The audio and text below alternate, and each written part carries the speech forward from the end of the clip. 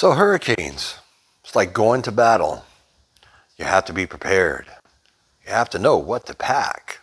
You have to know what to have in order to succeed in beating the battle and in order to thrive, to survive during the storm.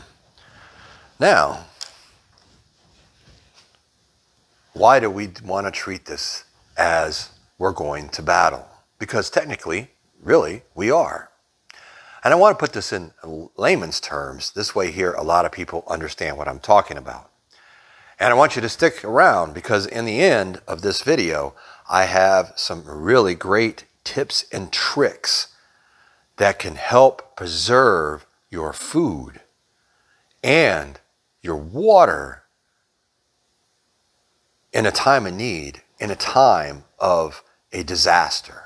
Now, hurricanes are the most predictable disaster that's out there. Floods are right there with it because they can always tell if it's raining upstream really heavy, water flows downstream. Most water flows from north to south, with the exception of a few rivers.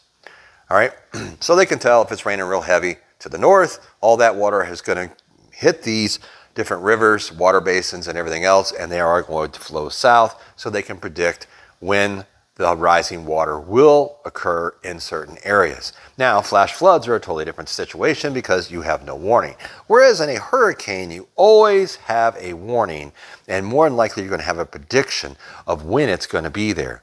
Now, they do all these spaghetti models, and you know, you have the cone of uncertainty. You notice that when it gets towards the end, it gets really huge. And that's just because the computer models and the people, they just don't know what it's going to do.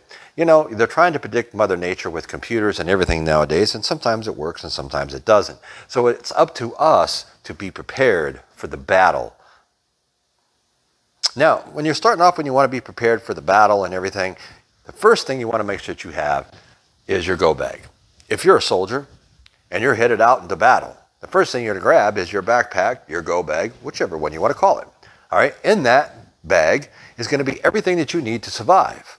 Unlike if we were soldiers and stuff, you know, we more likely won't have ammo in here. Maybe you will. That's fine and dandy. You put in here what you have to survive. So you want to make sure that you do have a change of clothes. Maybe you have some food, you have some shelter, some first aid, and those type of things. All right, that's your go bag. That's your emergency. Get away. I got to go, blah, blah, blah, and hit the road. Okay, so you can grab that and go. Depending on where you live, you might be able to leave it in your vehicle. If you live like I do down here in Florida, it's not something you want to leave in your vehicle so much because of the heat. Now, if you have stuff that's in there that's heat sensitive and that type of stuff, it's not going to fare well. So this is a really touchy situation. If you live someplace where you have more normal temperatures, you know, you could have that in your vehicle at all times. Now, if you are traveling, you can take it with you. So on and so forth. You also want to make sure that you have first aid. Now, you can have first aid in here, but you want to make sure that you have a really good first aid kit. You just never know.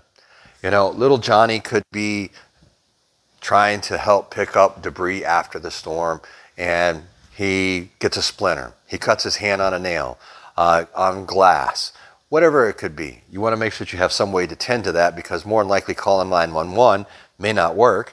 And if you do, when are they going to show up? You can't let little Johnny sit there and bleed to death. So you got to be prepared. You want to make sure that you have a really good first aid kit full of all the different things that you know how to use, which is very critical. You know, you can buy little handbook manuals and everything else just about anywhere nowadays, and they will, you know, kind of like walk you through different types of scenarios. You also can download different apps on your phone that you can use offline. Now, that's very important. If you're looking for apps for survival, you want to make sure that that app is a app that can be used offline. This way here, if you have no cell service and whatever may happen, but you have ways to, you know, keep your phone going, you can access those apps and those informations and get that information in a time of need. That's just a little tip right there. All right, so once we do have our first aid and everything else, the next thing you really want to think about is water. All right, now over here, you know, you can buy these 40 packs of water. You can get these at Walmart, $3.98. All right, you can buy the gallon jugs of water, You know, you usually can get those between 78 and 86 cents. Depends on which Walmart you go to and if they're having a sale on them. They really haven't had much of a sales on water lately because I think a lot of people are really starting to get the idea that, hey, you know what? We got caught with our pants down when Charlie Victor 19 come to town. It ain't going to happen again. So a lot of people have been stocking up and started prepping. That's the name of the game now. There's been a huge blow up of people searching for information, either on the internet, on YouTube, Facebook, Twitter, wherever you want to get it from, Instagram. You know, the information's out there. You just have to go and look for it. Now, let's move on up here. Let's talk about battery products. All right, real quick. Now, you can get a battery power radio, just like this one right here. All right, I've had that one for years. Runs on C batteries. It takes 6 C batteries. Some run on D batteries, some run on C batteries. You can get this little dinky thing on top for less than 25 bucks on Amazon. It's a rechargeable radio that you can recharge with, you know, a battery bank, a solar charger, anything like that. You can charge that thing right back up and you never have to worry about changing your batteries. You just have to have a way to charge it, all right? Now, speaking of batteries, you want to make sure that you can buy these cases right here. Done videos and stuff on a lot of this said product, folks. But you can buy these cases on Amazon. They're really cheap, all right? And you want to make sure that you have batteries that you need. Don't buy batteries if you're not going to use them. As you can see, I have no 9 volts. I don't own anything that is 9 volt, all right? The 9 volt battery is, if you want to think about it, is almost going along the lines of the cassette tape when we went to CDs, all right? There just ain't that many things that take 9 volt batteries anymore, all right? The other batteries have kind of replaced those. And you can get rechargeable batteries and everything else as long as you have a way to charge them. It's all in what you can do and what you can afford. I would suggest buying good batteries, at least Energizers or Duracells, whichever one you can afford. But if you can't afford that, go to the dollar store. You can always get you some batteries that'll get you through an emergency hurricane type situation that'll probably last you for at least that 24 to 36 hours until hopefully by that time, maybe the power is starting to come back on, or you just buy some extra batteries because you can buy them for like a dollar a pack. You know, yes, they're not going to last as long as Duracells or Energizers, but on a tight budget, they will do and get you through the storm. There's a lot of things that you can buy at the dollar store that will get you through the storm. That'll be coming in a video near you soon. Let's move on down the line. Flashlights. Now, all different types of flashlights, okay? You always want to make sure that you have one good, sturdy flashlight. All right, one that will take a beating. Maybe it could be self-defense and everything else. You need one good, spend the money, one good, solid flashlight to make sure that, you know, you always have light regardless. You'll call it Old Faithful. All right, now for me, that's my Meg light. I've had that Meg light for almost 30 years now. I've put that thing to hell and back and it works just fine. Now I have replaced the bulb and that kind of stuff, but that's the only thing I've had to do to it. It's waterproof. I used it to bang in nails. I mean, you can use it for self-defense, whatever. You can get them, that's a 2-cell, you can get them in 3, 4, whatever. I mean, you can get the ones that are like a 4, 6-cell battery, and it's like a huge baton you can reach out and touch someone with, if you get my point, without going into details. Now, I'm a big advocate for headlamps because in an emergency type situation, more than likely, you will need these. These are your lifeline. You can have all these products, but you need these to accomplish anything that we're talking about here. So having your headlamp connected to your head, on your hat, however you want to do it, all right? Some of them do have, you can buy different straps and you can strap it right around and put it right on your chest right here. As long as it's somewhere. I like it on the head. This way where I look, I can see. I can do what I need to do with these. Speaking of these, make sure you have these. Make sure you have different style of gloves for different types of situations. Some that are maybe fireproof, some that maybe have, you know, the hard backing on the back. So if you're chopping, sawing something along that lines, you know, you're protected. All right. just your basic, you know, you could have your carpenter gloves where you have a few fingers free if you're just doing some basic work and things. But you want to make sure that you protect. These are very important. All right, moving on down the line. Let's talk about trash bags. You can buy these carpenter bags. You can get them between 3 to 6 mil. All right, the thicker the better. 3 mil will work just fine. You could build shelters with this. You can use these to cover windows. You can use these for just about anything. And they come in handy. You always want to make sure that you have some of these carpenter trash bags. And the thicker, the better. The 6 mil are very hard to find and are very expensive. 3 mil will work, but if you can afford the 6, go with it. All right, moving down that same type of line with a shelter or that type of stuff, tarps are going to be your next best thing that you want to make sure that you have. And here's the reason why, folks, okay? After a storm comes through or something, you may have to put up a tarp over a window if you didn't have hurricane shutters. You may have to patch your roof until the roofer can come and replace your roof because you have a hole or it's leaking and everything else. So you want to make sure that you have tarps, because once the storm goes through and the storm is gone, the first thing that's going to go is tarps, because everybody else is going to be in the same situation as you, and you're going to be needing to plug a hole, a window, or whatever else it may be. This way here, you can take care of it yourself. You already have your product.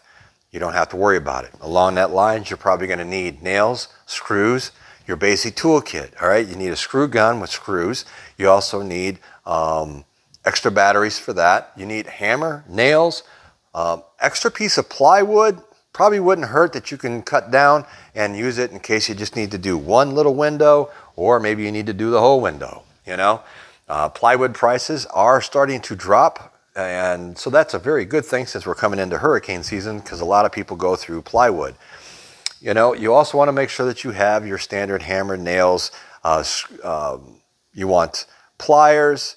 You want different types of, I have several different sizes, wrenches, your Phillips and straight head screwdrivers, and you should be pretty much good to go. You kind of can cover the basics on that.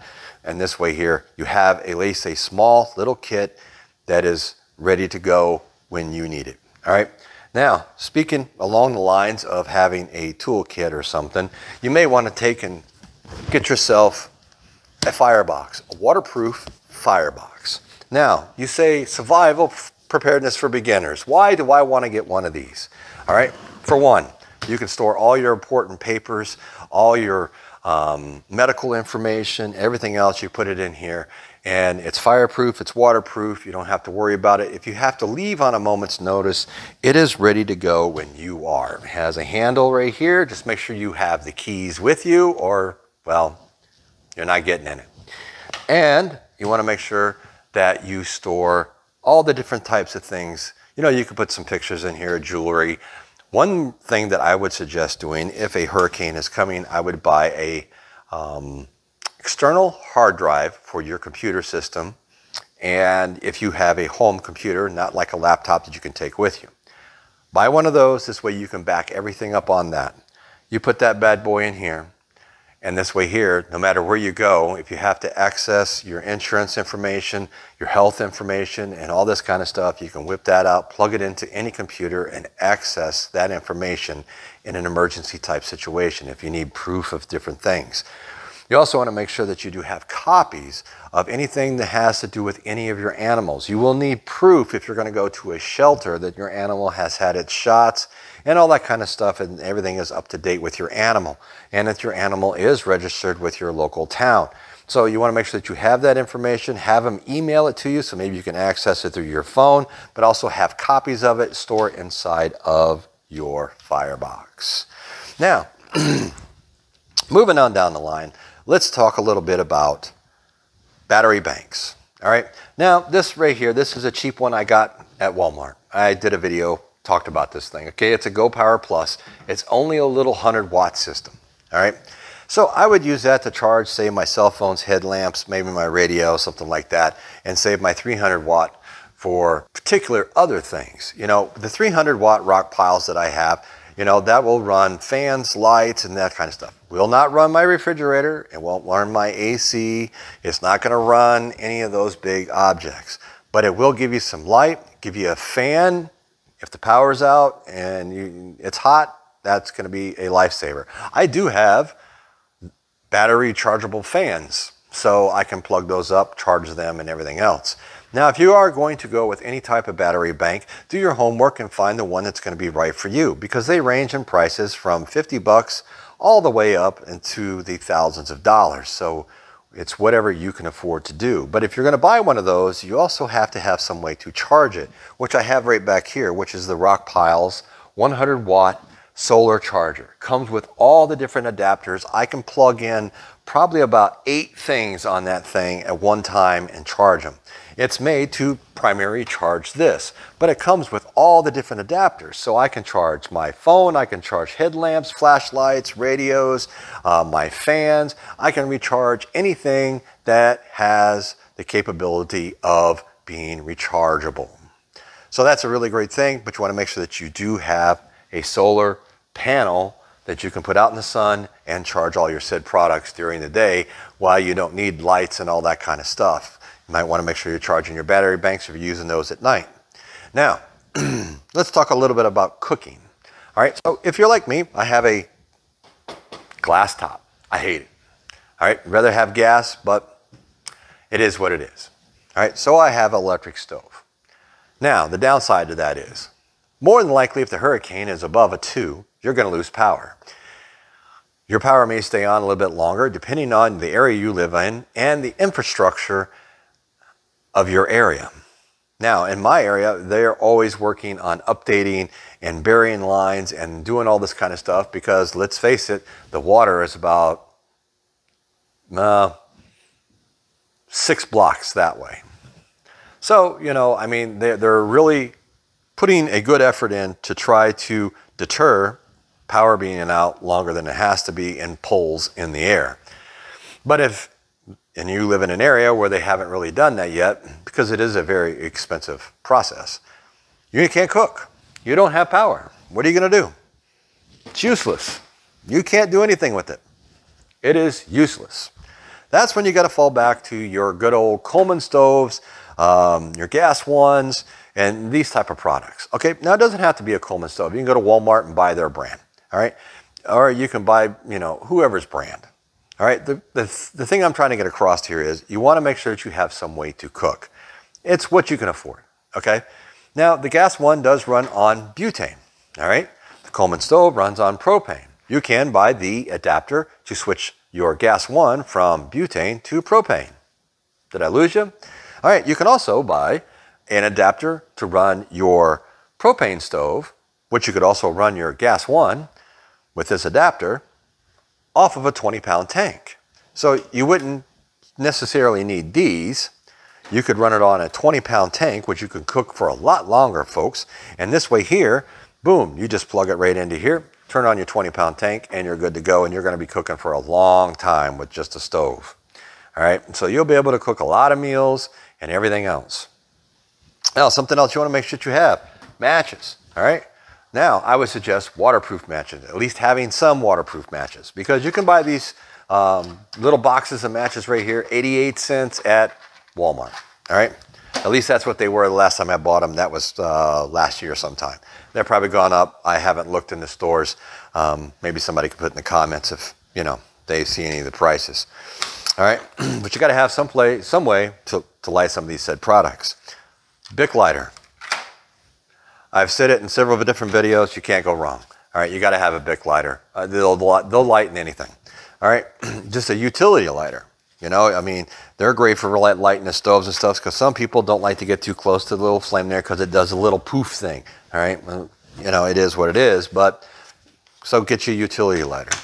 Now I have done videos and stuff, and I talked about how you know, if you needed to make fire and stuff, how you can use the cotton balls with the Vaseline. You just take and you just soak those suckers really good and everything else. You can use a ferro rod or something like that. You can use a lighter, whatever it is. You know, you just need to get a spark inside the middle of it. You pull it apart, you put it in the middle, boom, you light it. And with the petroleum jelly on the outside, the thing that's going to burn for quite a while gives you a chance to get a fire going if that's the route that you ever had to do.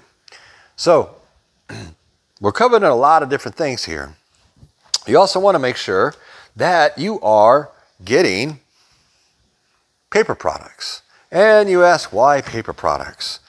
And that's what we're coming down to here towards the end of this video, because now we're going to get into the tips that I promised you in the very beginning. So thank you for staying with me and watching this video so far.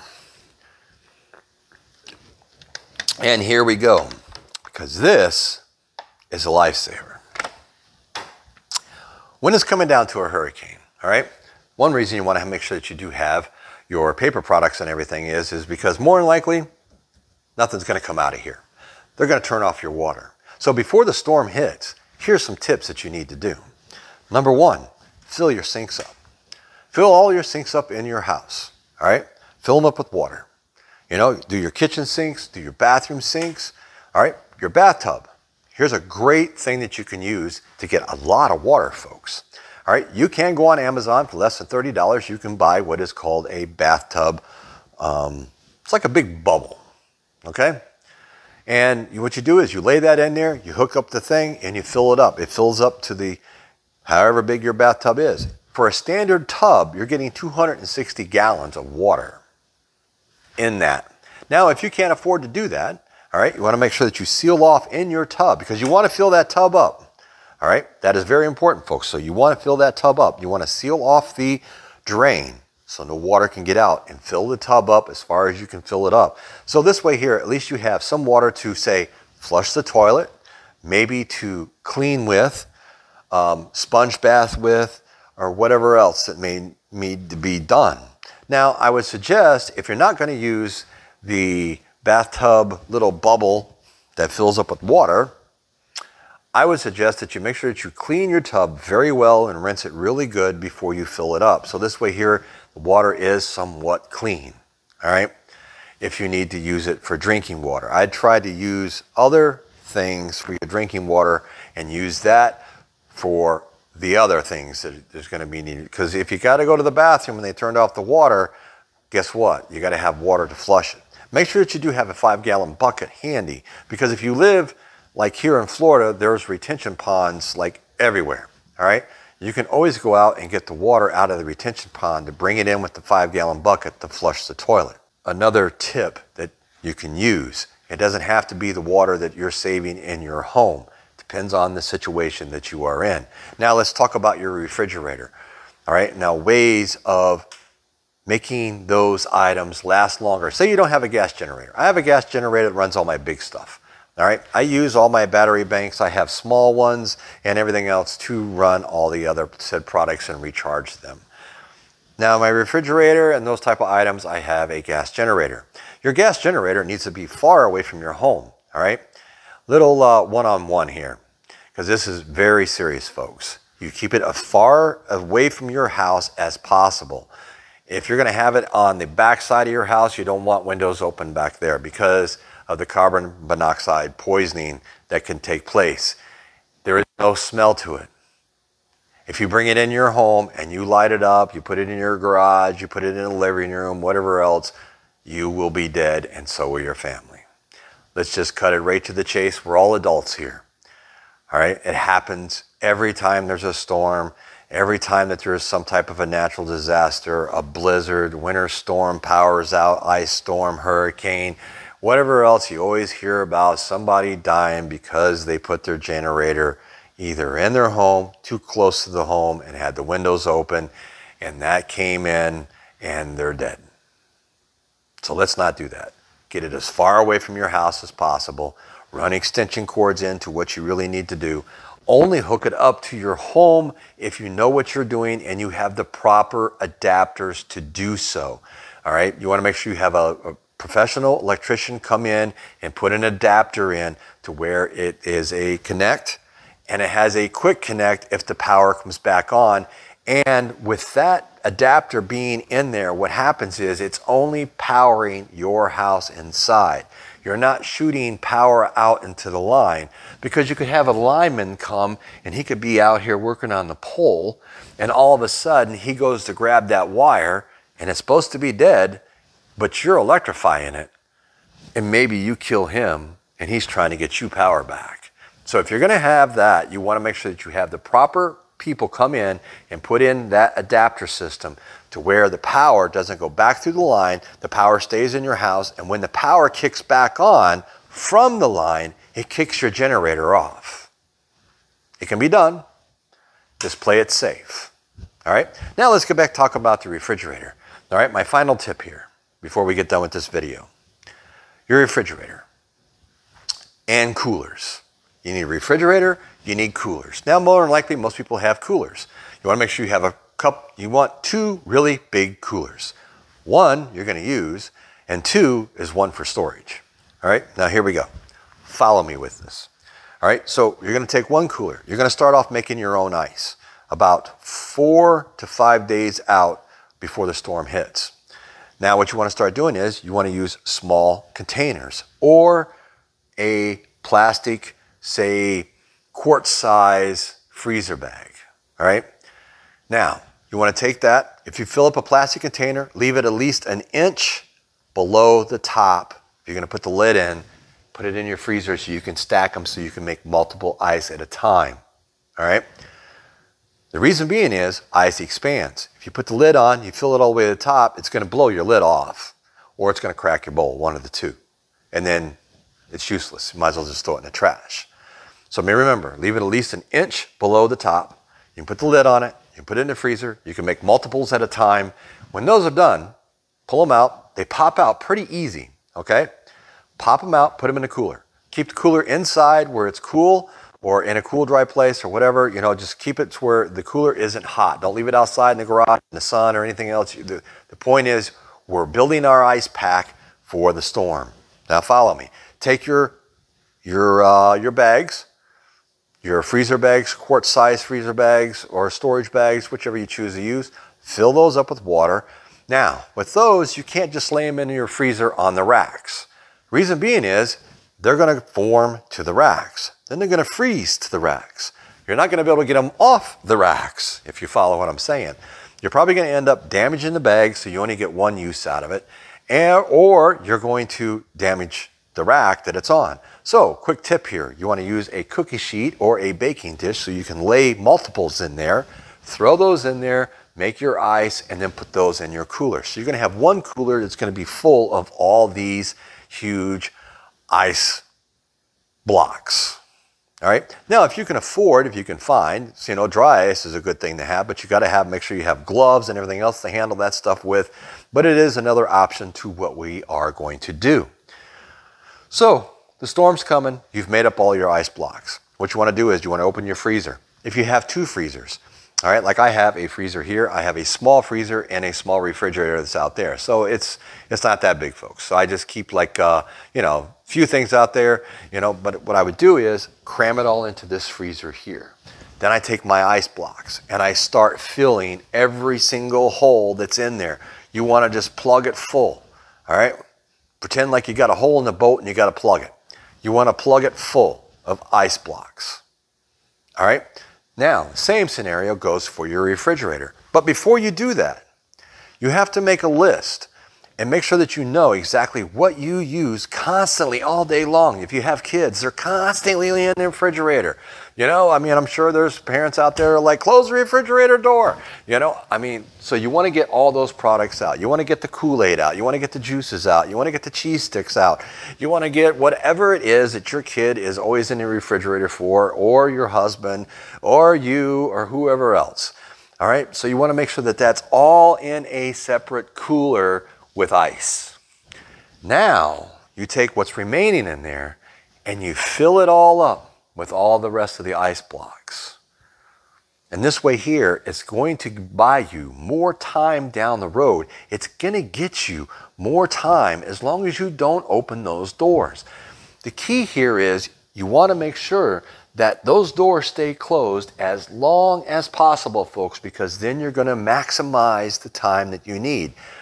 What you have to do is you have to buy yourself 2 thermometers. You need one for the freezer, one for the refrigerator. If the refrigerator goes above 40 degrees and stays above 40 degrees for any longer than 1 hour, more than likely everything in the refrigerator without having, you know, a few said different products will have to go in the garbage.